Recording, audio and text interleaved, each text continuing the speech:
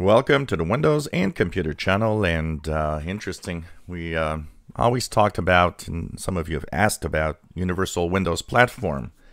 This is something that when, Windows 10 arrived, they were actually thinking that everything would be Universal Windows Platform, and there were some apps that were done, but then at some point we noticed that there was not a lot of apps, and there was not a lot of businesses or companies that would do software in UWP.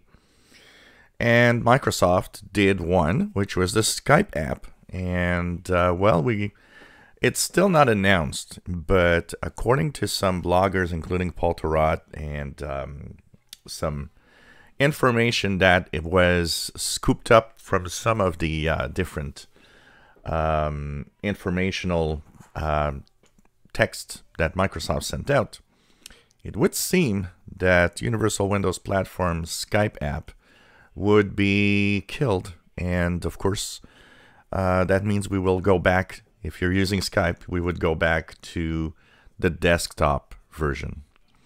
I use Skype from time to time. I don't use it a lot, but I do use it from time to time. And I've always used the desktop one, because the one that's integrated into Windows 10 for some reason, I've always found to be, I don't know, buggier, or it's just weird.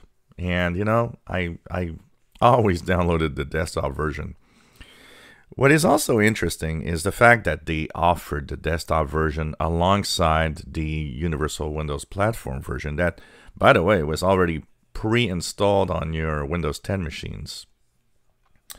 So this is kind of weird, kind of almost acknowledging that, well, we'll keep the other one just in case. Which, they should have, if they really wanted this to work, they should have said, well, okay, here's the UWP version, and Windows 10 won't have a desktop version anymore. But they never did that. And I think it's partly they realized, yeah, maybe we should not kill the other version, just in case. Well, starting soon, apparently, we're going to be back here. And it, of course, brings back, once again, Universal Windows Platform and Universal Web Apps, all of that, what's happening. The Universal Web Apps, these are going to continue probably because a lot of companies are committed to that because it has a way of being uniform across all operating systems and browsers. But Universal Windows Platform, I think, is pretty much dead. And Microsoft should maybe focus on some other, good old ways of having apps on Windows like before.